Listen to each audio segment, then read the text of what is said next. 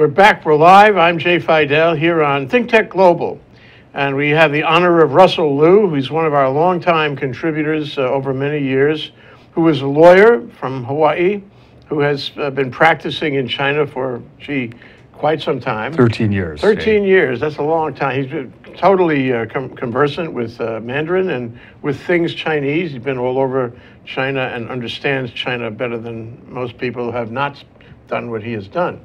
We'd like to talk to him today about Trump's first 100 days and some of the trade policy statements that he was making in his campaign over the past year and some of the moves he ostensibly will make after inauguration. I like, Jay, what you talk about the first 100 days. He's not elected yet, but we are actually in the first 100 days, the things that he's done already. We are. He started his first 100 days right after Election Day. And so you customarily you give a winning candidate 100 days, a honeymoon, right? So his honeymoon has already started. And we ought to measure that 100 days by not January 21st, but by November 9th, I think. Anyway, Russell, you have a lot of thoughts about this. Let's back it up a little bit and try to talk about before Trump, BT. What was American policy like? What was the sensibility of the country about doing trade with China? Well, we have always had this one China policy, and I think recently the telephone call that Donald Trump received from the head of Taiwan throws into question that policy that's been existing. Under that policy, it has been peace, stability, economic trade has flourished. Now with that call, that set off a chain of events. And also recently, Donald Trump, president-elect, has named a new head of the Trade Council, a newly created office that's going to work closely with the executive office. The person, his name is Peter Navarro, who is widely known as a critic of China. Well, I mean, it all follows what we saw. As I recall, what happened is he got a call from the Prime Minister of Taiwan. President of Taiwan, who was supposed to be supposedly congratulating him. He took the call, and it wasn't very diplomatic to do that, given, you know, the diplomatic considerations with China. And then when he was criticized for it, he turned against China and made some statements about how China's taking all our manufacturing jobs away, and we shouldn't be sympathetic to them in this matter. And that was, in my view, that was a greater transgression because that heated up a battle, a diplomatic battle anyway, and a trade battle between the U.S. And China. So, because, you know, it seems like we've always had a kind of, in recent years, we've had a kind of discomfort with China. And a lot of people in the country, especially the people who voted for Trump, feel that it wasn't a good idea because it wasn't a good idea to do trade with them because, you know, they would take our jobs and we'd be buying all their manufactured goods from them and we wouldn't have the jobs to go along with it and so forth. So now that he has come into office and he has appointed this guy Navarro, who is basically anti-trade with China person, we have an idea about what Trump is going to do when he gets inaugurated.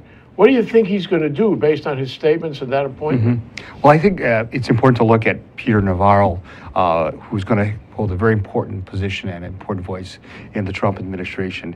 And we look prior to his appointment for this new Trade Council, what are his thoughts? And it's amazing because in 2013, in an article that he wrote in the New York Times in a co-op editorial, and he wrote, "Buying Made in China." What he did was said that buying things made in China hurts our economy and it's killing our economy. So we're going to look and see and talk about his mindset. I think there's a lot of fallacy to that because for many years, made in China products are not made by government companies in China, as Peter Navarro has insinuated or has presumed. All the products that are brought back into the U.S., most of them, over half of them, are made by U.S. companies that are in China. So it has nothing to do with government companies in China. His point of view is that these government companies in China are making things that are killing our children, and it's hurting What our a grand economy. generalization that is, eh? That's dangerous, Jay. That's very dangerous. And in fact, he also insinuated that Americans are working with the Chinese companies in joint ventures to make these products. But in fact, government companies in China rarely will do a joint venture with an American company unless the American company seeks to manufacture, provide a service in China, not the U.S. So we're not talking about imports are made by joint venture companies. Most companies in China, I've been there for a number of years, Jay. I work with foreign companies, multinationals. They look to incorporate in China, but they're the 100% shareholder of the Chinese entity that makes the products that sends it back over to the U.S. Mm-hmm. Well, I think he's gonna turn the screws down on trade with China. What specifically would he do? Would he impose tariffs on Chinese goods? Is that what we have in store? That's a good question, Jay. So what he's proposing to do is to jack up the tariffs to equalize the same tariffs that Chinese throw on American products. So they're going to jack up the price. Isn't that fair? What's good for the goose and the gander? Isn't that fair? Well, again, that hurts Americans because let's think about it for a second. If you jack up the tariffs, that means you're going to have less imports coming into the U.S. Or the prices of the product of Chinese will be higher priced, and what's going to happen from a macroeconomic point of view is that there's going to be less consumer spending. Consumer spending is a key indicator. And that's one side of it, but what about the other side? You know, if they charge a higher tariff than we do, or tariffs in general than we charge, then what we're saying is, what's happening is that limits our ability to sell our goods in China, okay, but it gives them greater capacity to sell their goods in the U.S.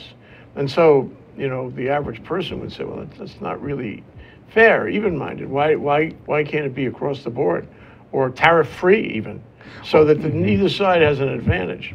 Well, I think it's important to realize that China is still a developing country. If you look at the trade policies that the U.S. has around the world, the tariffs usually are higher on the developing countries to enter the market. But let's take another look. Living on the ground in China, think about this from a business perspective. What kind of products enter a developing country like China? What sells? The iPhone. What sells? A Mac computer. You're talking about things that are higher priced, and people pay the price for that. They will pay the money in China for that. You're not talking about slippers. Americans manufacture slippers sending to China. You can't do that because the American companies won't make any money. So it's always the higher item goods that there's still a market demand for it, because that's where I think you don't understand it unless you're in China and you see that. They will pay the price for a higher product, better quality product in China. And the also is true is with the big Chinese outbound travel tourism market, they have a dream list of things they want to buy. They come to the U.S. and buy a lot of Apple things. They buy things that maybe in China, because the tariff may be a higher price, they'll pay the price and they'll come here and spend the money. So, and again, that is another thing you need to look at. And you have to understand that helps our economy. That's exports, basically, when they come here and when they come here and buy and pay sales tax or gross excise tax and all of that. Yeah, sure. So, but assuming that he changes the tariff structure and imposes tariffs or greater tariffs on Chinese goods coming into this country, making it more expensive for the consumers in this country to buy those goods, what's the net effect? What's the net effect on both countries, can you say? Okay, first let's look at the U.S. I think the first thing that you have to understand economics. When you start to kill imports of Chinese products into the U.S., consumer spending in the U.S. goes down. Consumer spending goes down, okay? When you have consumer spending, that raises the GDP. When you start to kill consumer spending, things get more expensive, that lowers the GDP. That's very important to realize from an economic point of view. The second thing I think from the China side is that it gives a lot of strength to, I'm not going to talk politics. I'm not a politician, but in one sense, it makes a stronger China nationalism. And when you make that happen, they will start to buy less American goods, period, even the high-end goods. And that's going to be a problem. So it's a trade, not a trade war, but a tariff war. Yes. And so a tariff war is going to have, an effect on the average Chinese person, and he's going to want to be loyal to China, and he's going to want to take it out on the U.S. for attacking him with higher tariffs. And I think that there's an effect that you can understand if you're on the ground in China and you realize that there'll be more domestic spending from domestic brands, and that's not how it should work in the scheme of greater things. Okay, so that's what would happen. What else could Trump do about this? I can't think of anything else aside from tariffs. Are there other statements, other mechanics that he could install in order to follow through on his threats of limiting the importation of Chinese manufactured goods? Well, I think we've got to understand the bigger picture. This is why we're called global world. Okay. No matter what you do to China, if you start to close the spigot and we become more isolationist, India, Brazil, all these countries around the world that now have internet, they have access to knowledge. They're going to go global. And we're going to be in this mode where the U.S., we're not going to go global. I think one of the failed economic policies, we failed to build our capacity to become global, not only, being a U.S. Knowledge base, but we need to be global because around the world, everybody else is changing. They're going to become global. Well, I hear you talking about, not only not raising tariffs, but taking tariffs off, of being TPP, free trade kind of arrangement. Do you think we could do that with China? Would it work out for us to do that with China? You mean to no tariffs? No tariffs. Free trade. Take the concept of the Trans-Pacific Partner Agreement and put it, vis-a-vis the U.S. and China. Well, let's look at what happens if we have the TPP, and then we can understand that better, Jay. If we have the TPP, and the Chinese have been actually geared up for the TPP several years ago. If we have the TPP, China's not included, what does that mean? Chinese investments are going to go all over in South America, Central America, Mexico, and Chinese companies will localize. They will become 100% shareholder and create their own Central American, South American company. And we have the existing NAFTA framework. We have the CAFTA, which says that Central American countries and Mexican companies will be tariff-free. So they will boost these third world countries, and they will get their products through that channel. So that means that we, as Americans, are probably going to lose a lot out of that because the Chinese will still be able to operate in the global things. Back doors. Back doors. And through other countries and other arrangements. And one of the things, from a geopolitical point of view for Americans, I'm not a foreign expert on diplomacy, but a stronger Central America, South America, is that good for the U.S.? I say yes, but maybe some people in Washington, D.C. would say no. They may become a threat to us. Well, what I hear you saying, and I mean, it's a really seductive possibility, is forget about tariffs. Everybody free trade. And maybe that's, the future of the world. That's the global, end game here, that we all drop tariffs and we trade freely around the world. What happens if we do that? Would Trump's, concern about manufacturing in this country, be realized? Will we be able to manufacture competing against wages in every low-wage country? Shouldn't we be concerned? Is he right about that? Well, I think every country, has the discretion or the sovereignty to set tariffs, and I think there's good reasons for setting tariffs. Yes, to some point you protect domestic jobs, but the world is becoming global. But let's look at it one step further. With the tariffs, how much the tariffs are going to be will affect the consumer spending because less imports will come into the country. But maybe having some tariffs is important because then in a Chinese business mind, okay, China's policy now is to move up the value chain. High technology, it doesn't have it.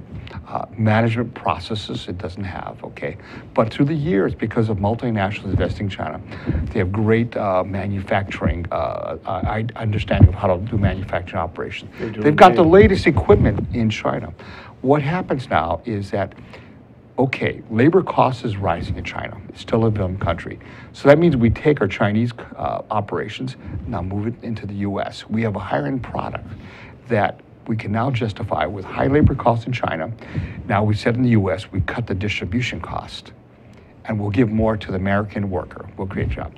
Case in point, a few weeks ago, we brought up Fuyao Glass Company, the billionaire multi-billionaire who's investing $1 billion. And he's revived and bought out 2 former GM plants. And he's bringing his glass company to the US. It's going to be an American company that creates several thousand jobs. Think about that. So we should be welcoming that kind of investment. But if we start to do a trade policy and start to restrict Chinese goods, high tariffs, remember one thing is that for any country, for China, the money that will leave China to invest in the US is regulated by the government.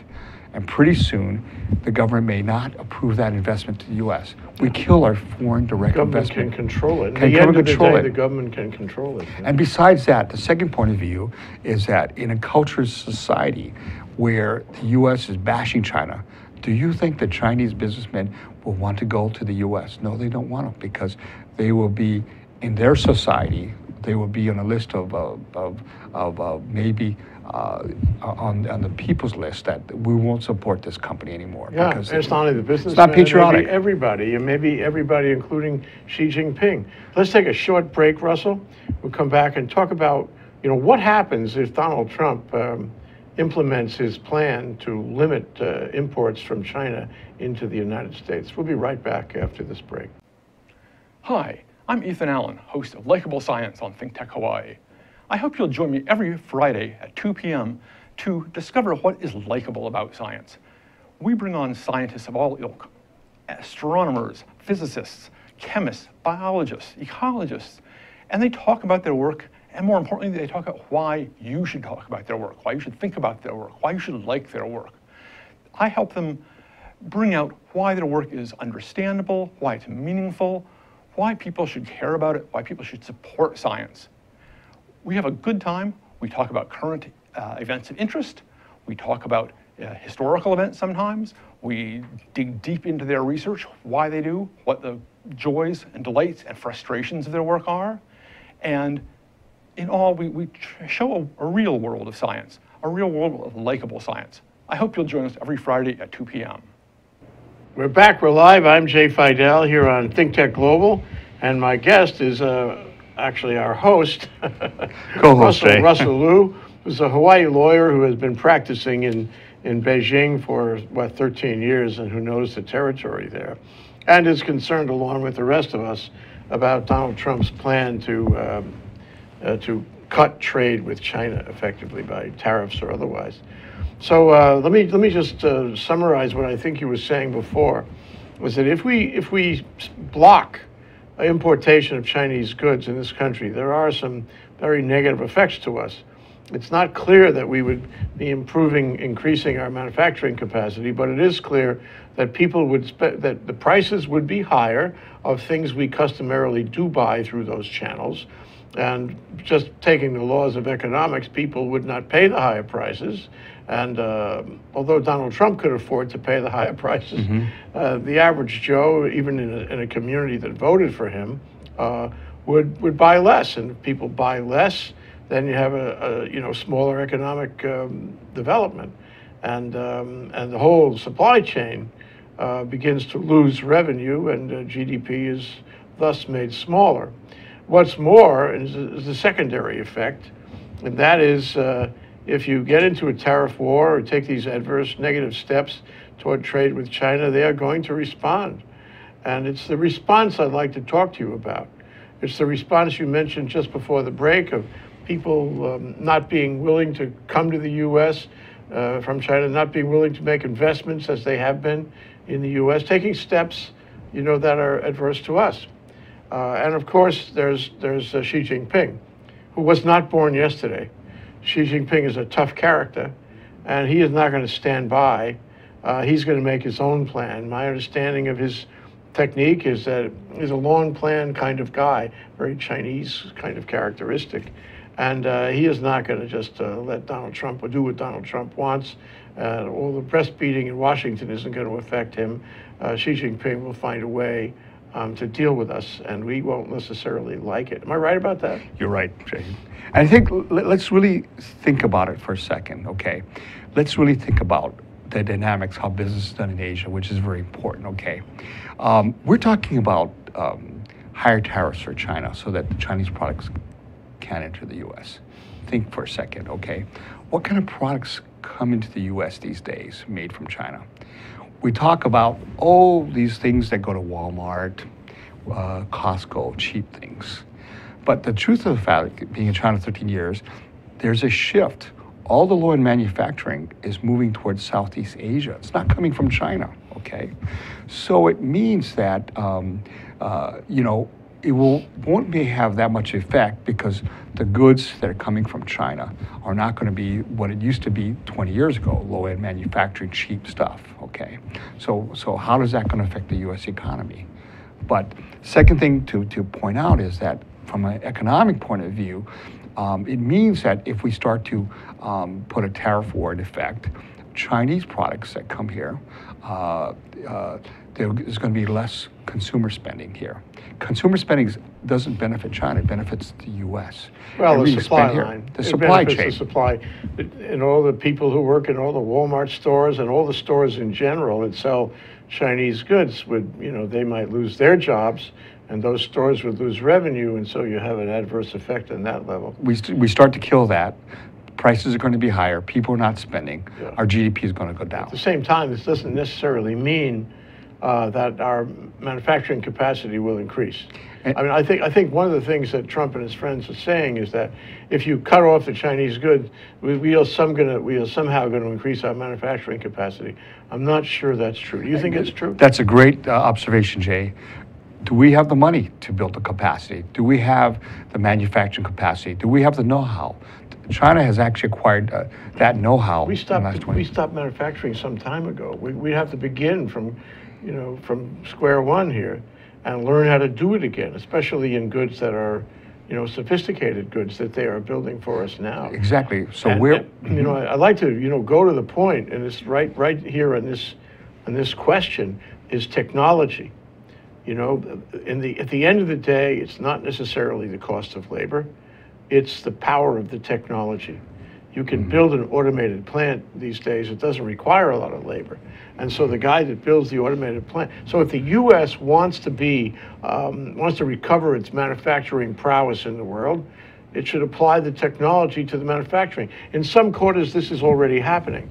And I suppose, if I were advising Trump, I would say, why don't you encourage that instead of bashing China? Why don't you encourage manufacturing by incentivizing technology in manufacturing in this country? And the question behind it is, who has the money to bring that technology now? Who has the money? Investors from China. Investors from China. So you see where I'm getting at the point is that we will have a failed policy because we won't have the money to build the capacity. We've lost that capacity over 30 years ago, Jay. And all of that has been invested in China. The latest state-of-the-art manufacturing equipment, the quality control. And it's not necessarily giving jobs to Chinese, because with high technology, it means it has been actually reducing, eliminating number of jobs in China, high labor costs in China. But now we're going to kill that investment that comes into the U.S. $1 billion. The Chinese companies are building factories here. That's right. Yeah. And we should be encouraging that. But if we do a trade war, the sum of all things, I think we're going to lose out because our GDP is going to decrease. We're not going to be able to attract foreign investment money into this country, Chinese money, and that's important. I mean, we have changed the curve from the 70s and 80s. Peter Navarro was thinking about 70s and 80s when Americans went and spent money in China. And then remember one thing, when the WTO came into effect, than Chinese companies in 2004. Excuse me, foreign companies, American companies in China, now didn't have to do joint ventures. They did what is called WOFIs, and they're basically an American company operating in China. And with that increase in technology, it means they weren't paying a lot more for labor-intensive things. Those jobs are going to Southeast Asia, to Vietnam, Thailand, Indonesia. They're not doing that. So what we want from the Chinese, investment money.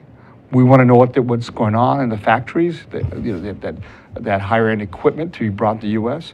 And we need to gear up our manufacturing capacity, which we can't do alone. Yeah, I mean, even a great idea about technology still requires investment. So, but back to Xi Jinping for a minute. He's nobody's fool. Smart guy, powerful guy in China. He's consolidated his power. He's now talking about disregarding the succession rules, and he wants to go for a third term, despite the rules that call for him to leave after the second term. So this is a very powerful guy getting more powerful. This is a great issue for him to have on his plate, because he can use it as a scapegoat issue and scapegoat the United States the same way Navarro is scapegoating China, as a matter of fact. So the question I ask you, and this is a hard one, is what will he do? What will he do to neutralize the efforts of this administration to cut imports from China? Well, I think what's going to happen is when you start to cut the Chinese, exports to the U.S., I think a number of things are going to happen. China may start to close its borders with regulations, making it difficult for American companies to invest in China. The biggest markets are in China for American companies, not the U.S. The biggest markets are in China. 1.4 billion people. And that's a tremendous market. When you start cutting access, who are you going to hurt? American companies trying to sell things in China. American companies. And so this is not necessarily strictly an economic game or a tariff game. This is diplomatic moves by closing markets, by preventing the sale of goods at all in China. He could do draconian things to affect the ability of our companies selling or manufacturing, for that matter, in China.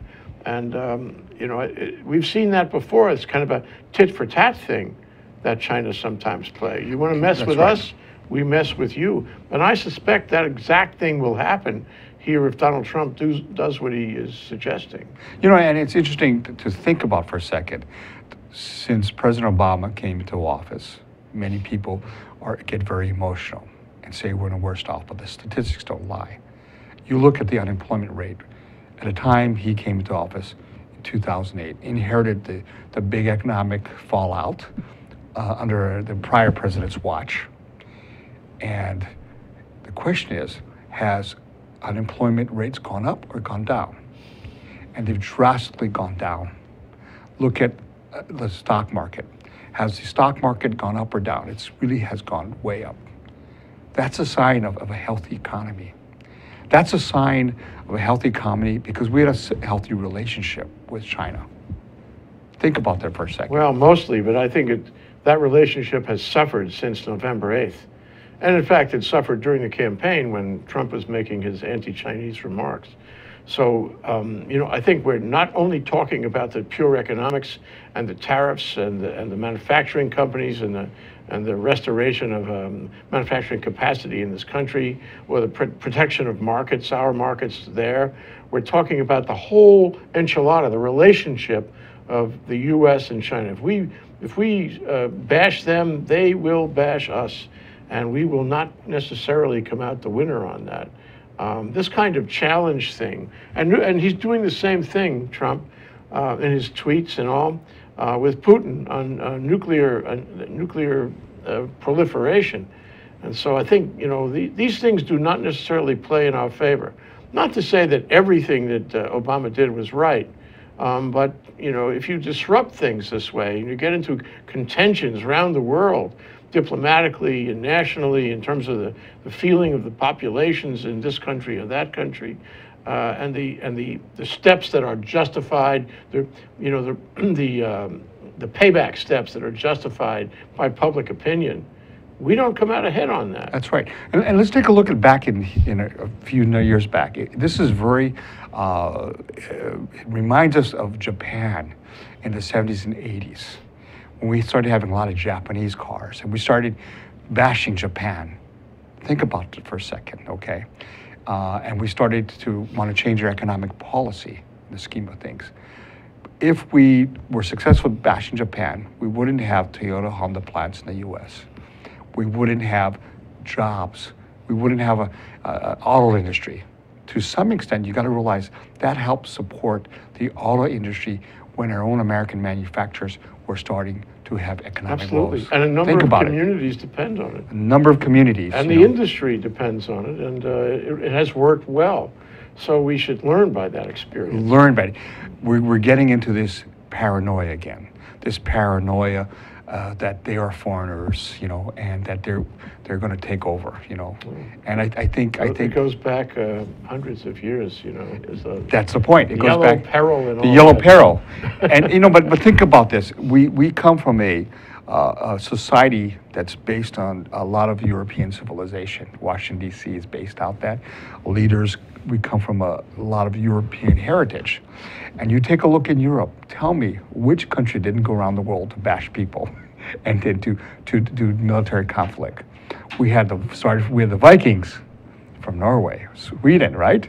We had the Spaniards, we had the English, we had the French, we had the Portuguese. And think about that. It's the same mentality that we are on top of the world, and we tend to then become isolationists in some sense. Doesn't pay. Doesn't pay in the long Not run. in the 21st century. Because it surely doesn't pay. We're global, there's internet, there's technology. So what's happened is the game has changed because everybody in Asia and China 40 years ago made it mandatory for their students, young people, to learn English. They read the internet, they understand English. They know the game of business is English. And so they see what's going on. So they're creating global networks. They're creating global companies. So where are we in the scheme of things? We've done the opposite. We've sat here thinking we're the greatest, and now we're going to be more isolationist by causing trade wars. We're going to lose friends around the world. The Chinese will gain a lot of friends going to South America, Central America, other If you want to survive, prevail on a global basis in the global economy, you've got to compete, and you can't be isolationist and compete. Russell, this is a great discussion. We have to continue this discussion. There's much more to come, and we have to compare notes right after January 21st. Great. We'll see where the first 100 days has gone. Yeah, thank you. Thank you, Jay. Russell Liu, a lawyer from Hawaii doing practice in Beijing.